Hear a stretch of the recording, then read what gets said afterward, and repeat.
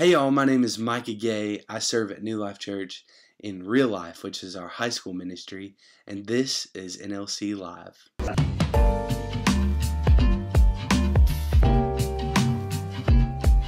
Hey, thank y'all so much for being with us today. Just want to say thank you so much to Tarver and the rest of the team over at NLC Live for putting this together and allowing me to be here, play a small part in this. But today we're going to be going through a verse, talking a little bit about it, and then I'm going to pray and we'll be good. We'll be all out of here.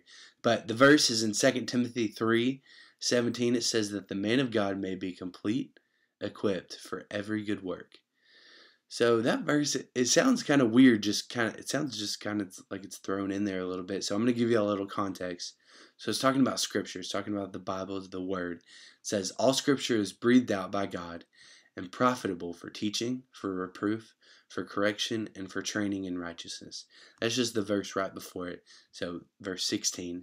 And then it continues to say, the verse that we're talking about today, that the man of God may be complete, equipped for every good work.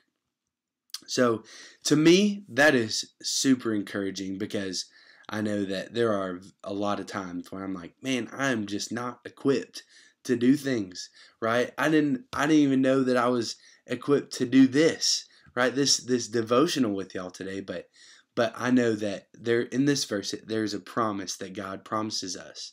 And it says that I've written all Scripture, every Scripture breathed out by God, right? That's what it's talking about. And it shows us that if we go into His Word, if we dive into His Word, that no matter what, that He's going to equip us. And it may not be out of our own power, but if we're into His Word, we're seeking after Him, He's going to help us. He's going to provide us a way, and He's going to allow us to do some good work, which I love. I love good work. But I'm going to pray, and we're gonna bounce. And have a great rest of the day. But Lord, I just thank you so much for what you're doing in NLC Live. God, I just pray for every single person listening to this, that they would be encouraged.